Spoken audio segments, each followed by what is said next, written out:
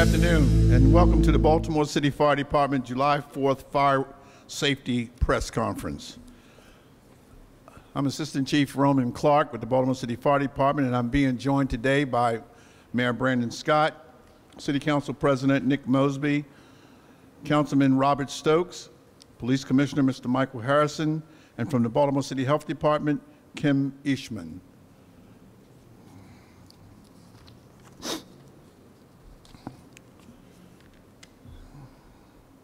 So we're gearing up to celebrate the 4th of July in Baltimore.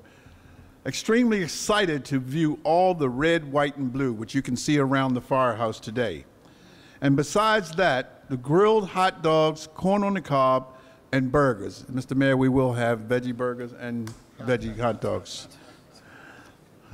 Fireworks and sparklers are some of the main attractions for the 4th of July. As public safety agencies, our goal is to ensure the safety of all residents. Now I will turn it over to Mayor Scott to help kick off the holiday weekend. Mr. Mayor? Thank you, Mr. Chief, and good afternoon, everyone. We have finally made it to the 4th of July holiday here in Baltimore. It's an exciting time for us here, and not only are we gearing up for the 4th of July, but after 2 years of not having the fireworks display at the Inner Harbor, they will return on Monday. Thanks to the help and support from our partners at BOPA, on Monday, July 4th, from 4 p.m. to 10 p.m., we will have an evening celebration of festivities and fireworks at the Inner Harbor. There will be music, live spoken word, all kinds of entertainment, so please come down and bring your families. This will truly be a special event for our community, residents and visitors. There's nothing more exciting than to see fireworks bursting in the air, celebrating the independence of our country. And as residents are celebrating, it's important that we remind them of the dangers of fireworks and sparklers. The safety of my community remains my top priority. And today, collectively, we want to remind you about those dangers and to be sure that everyone is safe as we celebrate the 4th of July. And as we continue to begin, I also want to say that we're going to have two.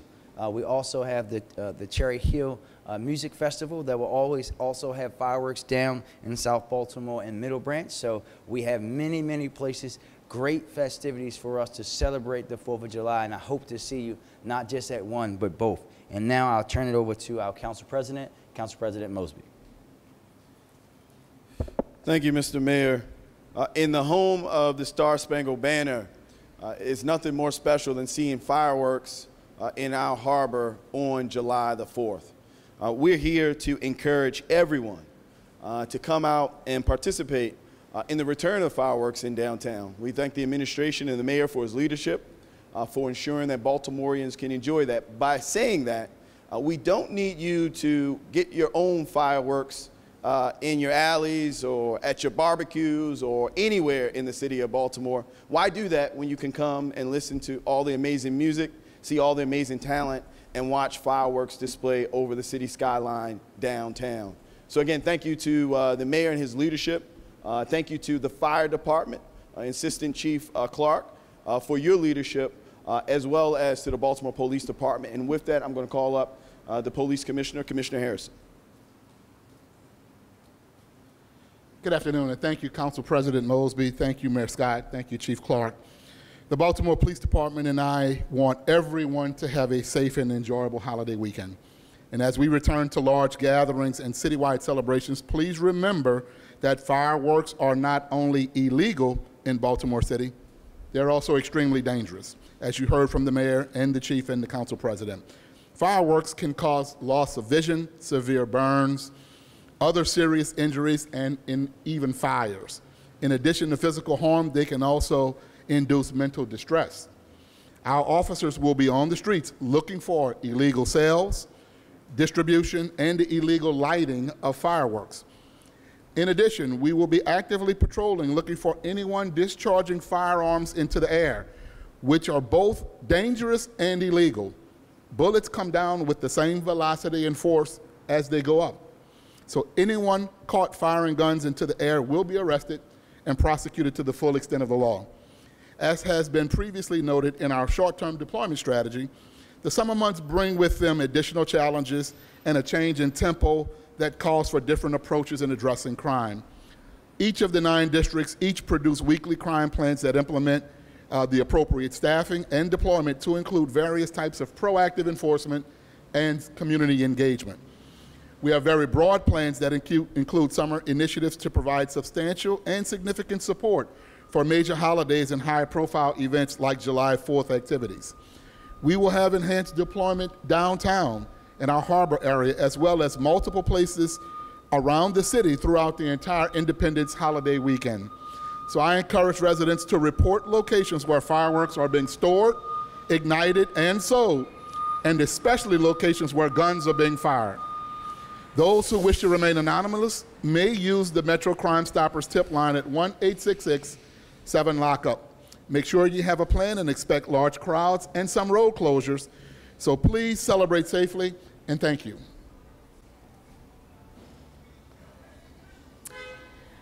All right, thank you, Commissioner Harrison, and thanks to our public safety officials that are here today.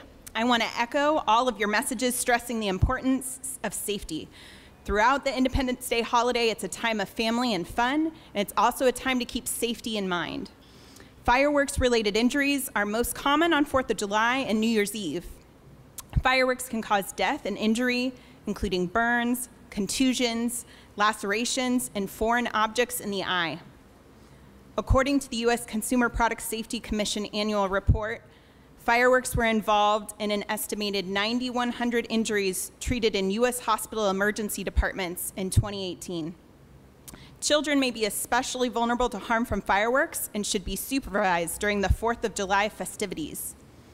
Never allow young children to play with or ignite fireworks, and make sure your kids and others watch fireworks from a safe distance.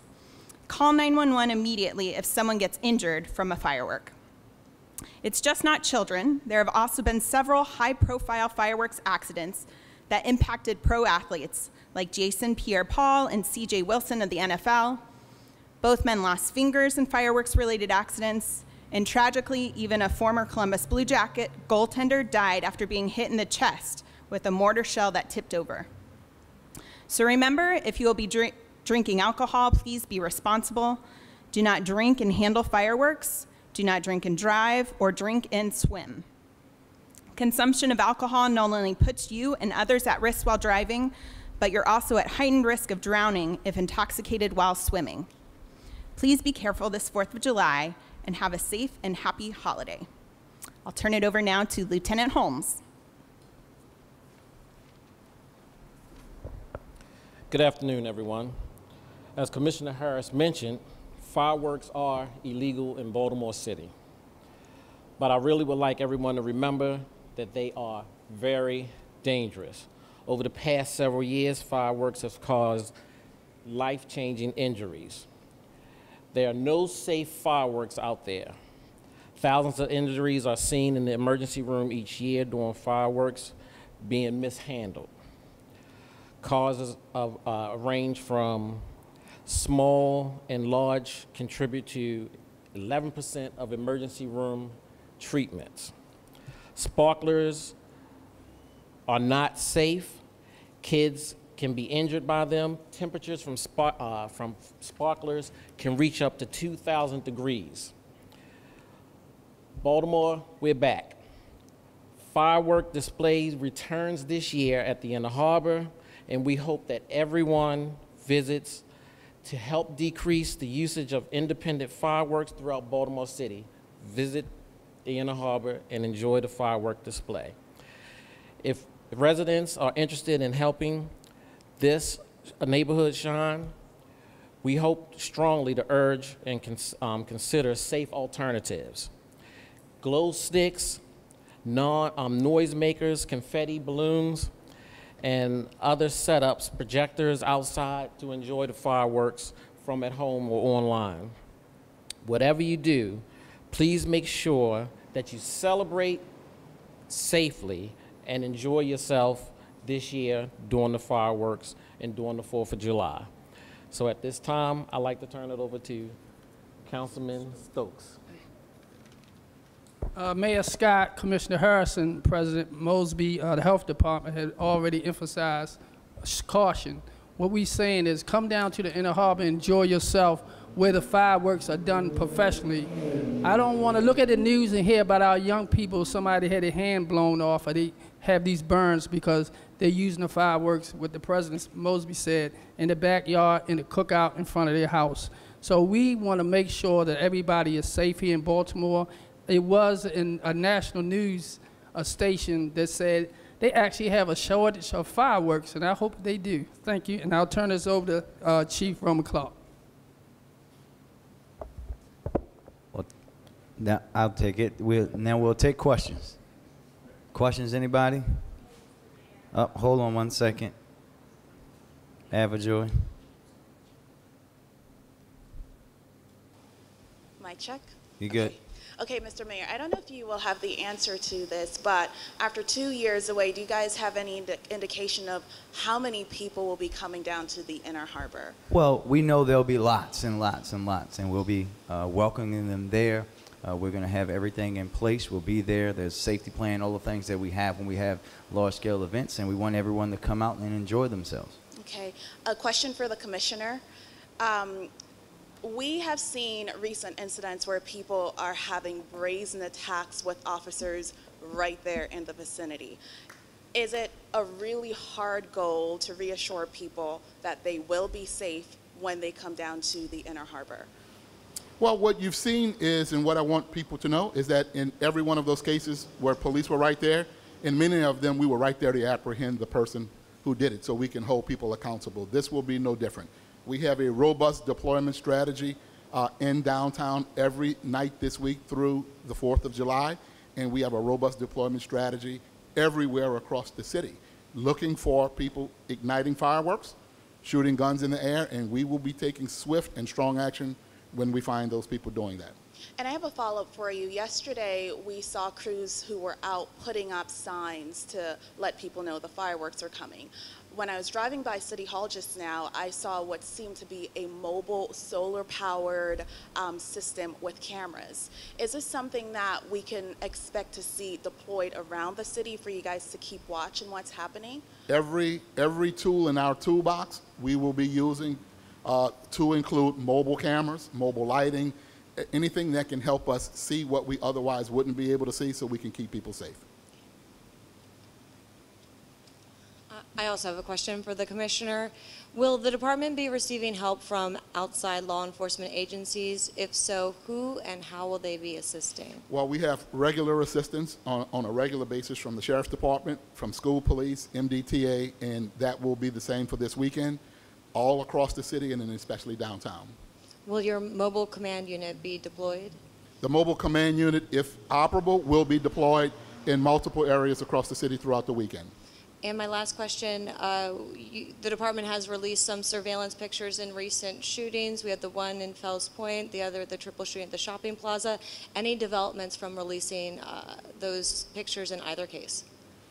We have some developments. I think you heard us talk about solving the case in the Fells Point. The other one on Broadway Street is still under investigation. No arrests there as of yet. And detectives are still following leads. We need more information from people who would have seen or heard something. We need them to call us right away about that. All right? Mm-hmm. Commissioner, the autopsy report has come out dealing with Jalen Ferguson. What happens with that investigation now? So it's still an ongoing investigation. We're conducting it. It's been ruled an accidental death, even though it's an overdose. It still continues to be an investigation for detectives to ask more questions about how and why, but it's still ongoing. Could there be possible charges? If we find information that there was some type of foul play that led to that, the answer could be yes. But right now, we're still in the investigation phase of finding out. We know what happened. It is about finding out how and why. One other question dealing with the use of the helicopter for the Patterson Park pool. Mm-hmm. I know we've been trying to reach out and find out more about that. Can you comment on that and exactly the reasons for doing that, and if this will stop or what happens? Sure. Our helicopters fly over the city and check on all of our pools. All of our pools every single day. What we know is that that pool was successfully closed at 6:30 p.m. But at some point, young people climbed over the fence. We have evidence of that, entered the pool. Helicopter spotted it, called it out. We were able to successfully remove all of the individuals from the pool and secure it again. Last question. And Barry, to that point, I just wanted to be noted that the helicopter is used for so many things, right? You can hear Foxtrot daily putting out descriptions of young people who are missing, trying to get people in the community to help us find missing children. So this, when you have a tool like that, you have to use it, especially when you have young people that are missing or vulnerable adults that are missing, seniors. Those are the kind of things that they consistently do with Foxtrot. Sir?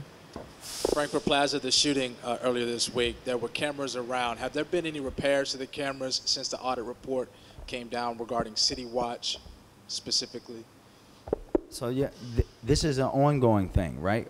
Because you're talking about such a large infrastructure investment, cameras go down, we get them fixed, we put them back up. We know we're consistently looking at how we can expand City Watch, bringing other cameras on. So the answer shortly is yes.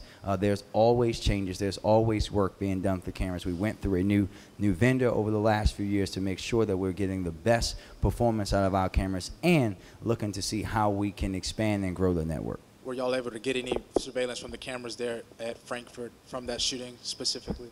Well, I guess what I'll say first is that the city doesn't have CCTV cameras at Frankfurt and Sinclair, and that's a whole nother discussion about infrastructure that's needed on the ground that's not there yet. But I'll let the commissioner speak to the other portion. So we're always looking for camera footage, whether it's public cameras or private cameras. As the mayor said, there may not be a public camera there, but we're still looking to see who would have captured it if it perhaps was on private cameras.